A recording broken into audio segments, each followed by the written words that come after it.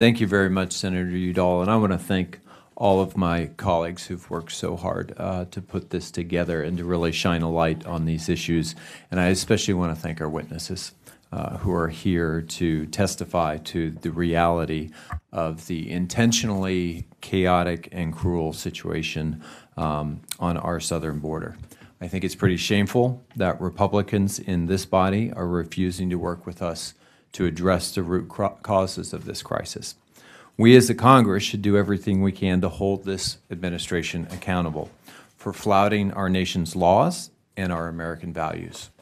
Children as young as infants and toddlers have been taken from their families. I think that's worth saying again.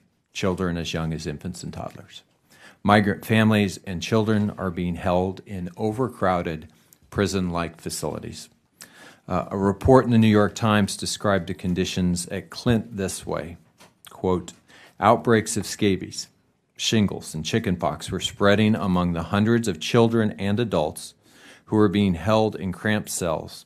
The stench of the children's dirty clothing was so strong it spread to the agents' own clothing. People in town would scrunch their noses when they left work.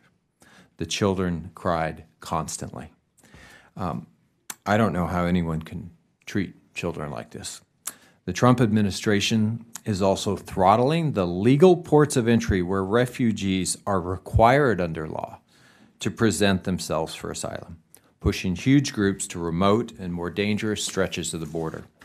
We have tragically seen this result in the deaths of several children in New Mexico, near some of our remote ports of entry that lack even the most basic medical infrastructure.